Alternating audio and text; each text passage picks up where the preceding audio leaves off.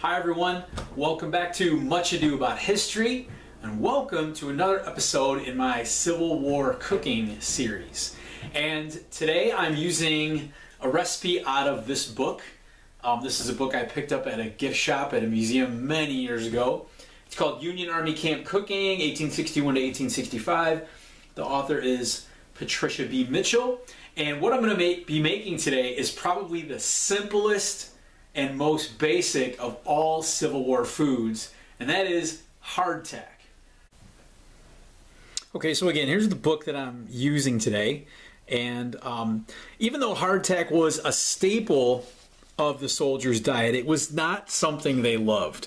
It was something they simply had to tolerate. Some of the ways that it was described here in the book, worm castles. Men would often find worms or insects hiding out in their pieces of hardtack. Sheet iron crackers. So that gives you an idea about how hard these crackers actually were. Tooth dullers, jaw breakers. So it was something that they basically had to deal with, but this is not the kind of cooking or cuisine that they loved. But it was transportable. It's something that they could carry around with them and eat basically at a moment's notice. Another thing about hardtack and why it was so popular is that it was incredibly easy to make. Very few ingredients. And really it's mostly just flour and water. I'm going to put in just a pinch of salt also, just for a little bit of flavor. Basically the thing to remember is it's a 6-to-1 ratio. So for every 1 part of water that you're going to use, whether it's a cup or a half cup, you want to use about 6 times the amount of flour. So just keep in mind that 6-to-1 ratio. You're just going to mix it, knead it, roll it out, make it into square crackers, and bake it for about 20 to 25 minutes. Alright, here's a quick look at the supplies that you're going to need to make your hardtack crackers. You'll need a baking sheet or a cookie sheet, some parchment paper to line the cookie sheet. That'll just help keeping the hardtack from sticking to the baking sheet. You'll need a mixing bowl, measuring cup, maybe 2 measuring cups, some toothpicks. I'm going to include some salt, cutting board, a pastry cutter, a rolling pin, and of course your flour. Alright, so let's get started. So the important thing really is to remember this whole idea of a 6-to-1 ratio. 6 times the flour for every 1 part of water that you use. So I've just got a half cup here, and I'm not going to make a ton of this. I just want to make enough to be able to demonstrate this to you. So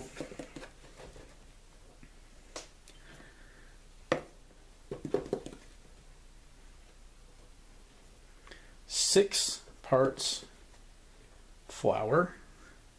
So you're going to notice it's going to be a really dry mixture. That's 4, 5. Whoa, that's fun. That'll be fun to clean up later. Okay, 6. And so, right, nothing but flour in the bowl right now. So 1 part water to go with that.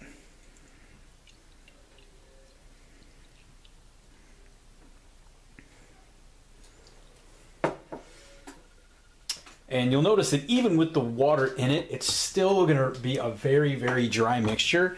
And so have clean hands. I just washed my hands. And now you're just going to kind of mix it together by hand. All right, you're just going to kind of knead it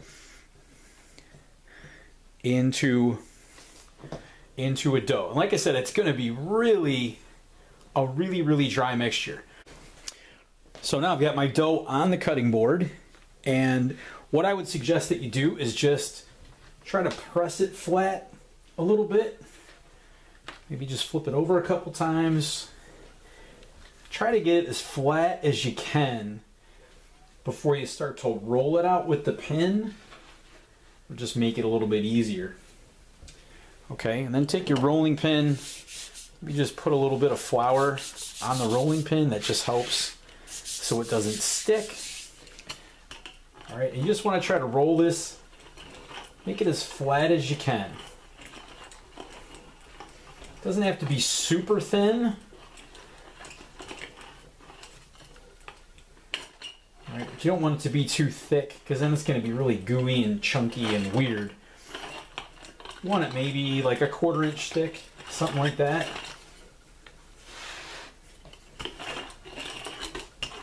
So you're just going to keep doing this, just kind of rolling it out. Try to, you know, keep the edges kind of as square as you can until you get it to about the thickness that you want. Maybe about a 1/4 inch thick or so.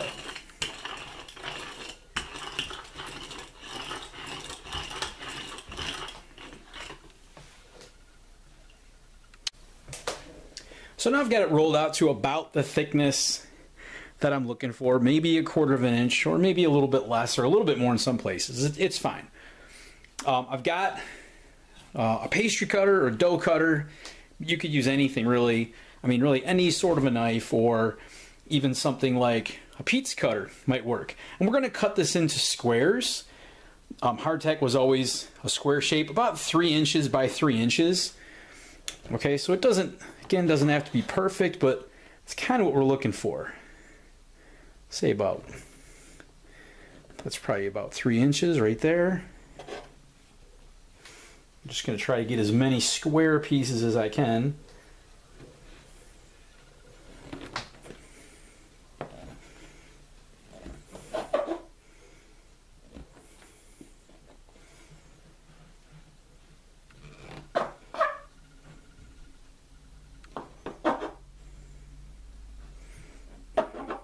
Okay, I'm just going to keep cutting them like that until I get as many as I possibly can to make my hardtack.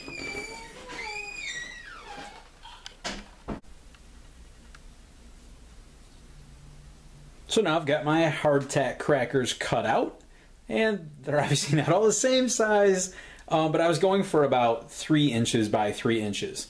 So we're getting there, we're almost ready to put them in the oven. We're not quite there yet.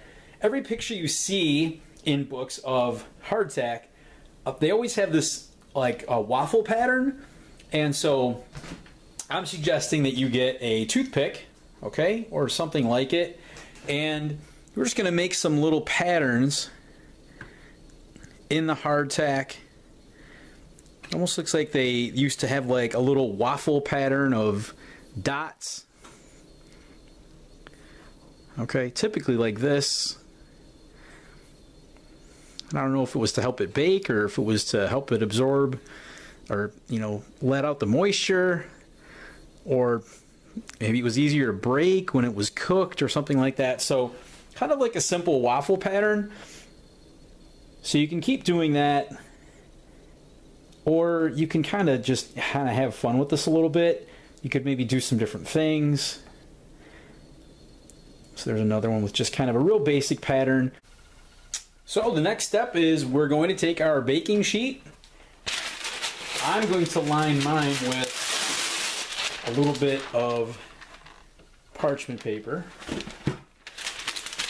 This will just help to make sure that the hardtack doesn't stick to the baking sheet. If you don't have parchment paper, if you have maybe like, you know, a cooking spray, you can put that on there just so it won't stick. And I'm just going to take my finished pieces of hardtack that I all put with the little waffle pattern shapes or star pattern or whatever you want. I'm going to put those on the baking sheet. And then these are ready to go in the oven. I've got my oven preheated to 350. That just seems like a good baking temperature. So please remember that you do need to have it completely heated up to temperature before you put the hardtack in. Don't put it in a cold oven. And also remember that anytime you're going to use the oven, either have an adult's permission or adult supervision. If you have an adult helping you, that's great, but definitely make sure you let them know what they're doing. Ask their permission to use the stove before you do any cooking or baking. Okay, so I've got my oven, it's ready to go. It's preheated to 350, and I'm going to take my hardtack on my baking sheet.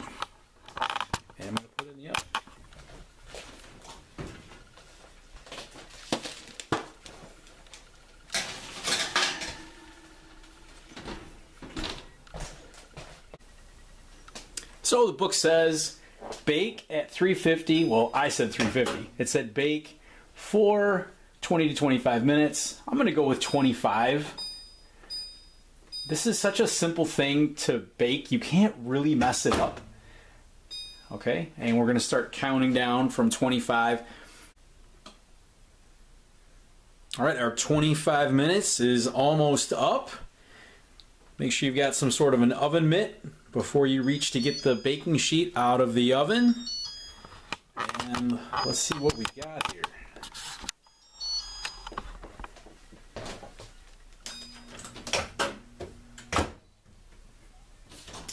Okay. So they haven't really changed in appearance too much. Okay, they've kind of curled up on the ends a little bit, but they smell baked. They looked baked. They didn't really turn golden brown or anything. They're not really going to do that unless you really kind of overcook them. I'm going to let them sit for about 5 or 10 minutes, and then I'm going to show you how you would eat your hardtack. All right, I've got a picture that I found here of a Civil War soldier's mess kit with his mess tin, Civil War soldier's hat, and there you see a couple hardtack crackers, a couple pieces of hardtack, so that's kind of how it authentically would have looked. And here's one of the pieces that I made, and I think I came pretty close, so hopefully yours looks kind of about the same. Okay, so I've got a couple pieces of the hardtack that I just baked right here, and the name, it makes sense. If you look at this, there's a good reason why they call this hardtack. And even though it's basically fresh, if you can say that about hardtack, it just came out of the oven, it's still very brittle, all right? It's kind of crunchy. Now, this is something that really was just baked. If you were a soldier in the Civil War, you're not even getting this for maybe weeks or a month or more after it was baked. So it would have continued to harden and really become as hard as a rock. And so the Civil War soldier would not have just taken this out of his haversack and just like chomped down on it. You really would, you almost probably would break your teeth. So I'm going to show you how a Civil War soldier would eat hardtack. And what they would typically do, they would take their hardtack cracker and they would take some coffee. So soldiers in the Civil War, they drank a lot of coffee, and what they would typically do if they're going to eat hardtack is they're going to dunk it in a cup of coffee that I just brewed up. And that'll do a couple things. One, it softens it, and it will also give the hardtack a little bit of flavor because it'll take some of the coffee flavor, and then they would try to eat it. So here we go.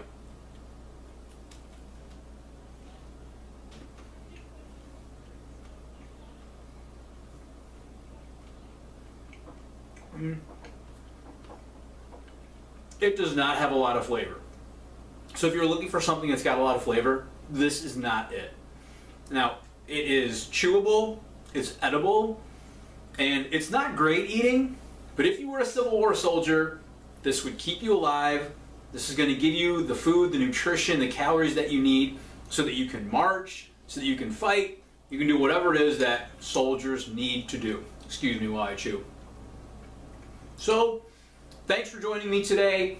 Hope you learned a little bit about cooking, a little bit about the Civil War, and until next time on Much Ado About History, thanks very much, everybody. Take care. Bye-bye.